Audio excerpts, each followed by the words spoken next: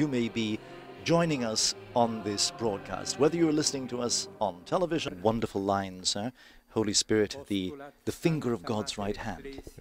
This is the voice of Cardinal Angelo Amato. He's the prefect of the Congregation for the Causes of Saints.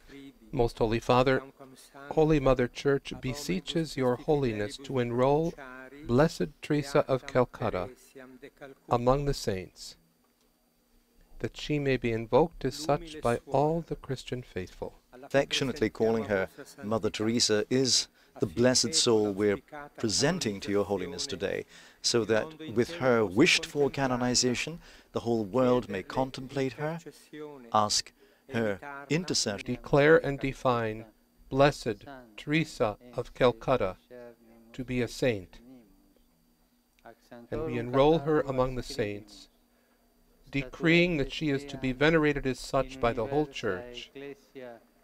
In the name of the Father, and of the Son, and the Holy Spirit,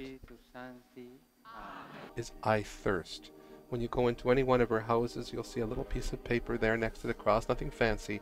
I thirst. It's the mission of the sisters is to satiate the thirst of Christ. And the two sisters carrying the relic, the older sister was in the novitiate. She's one of the first members admitted to the novitiate during Mother's Day. As this celebration moves to its end, I want to greet and to thank all of those who have taken part in this ceremony. Above all, I want to thank the missionary of charity, men and women who are the family, the spiritual family of Mother Teresa. Your blessed holy founder, may she watch always over your paths and give you the grace to become faithful to God, to the Church, and to the poor.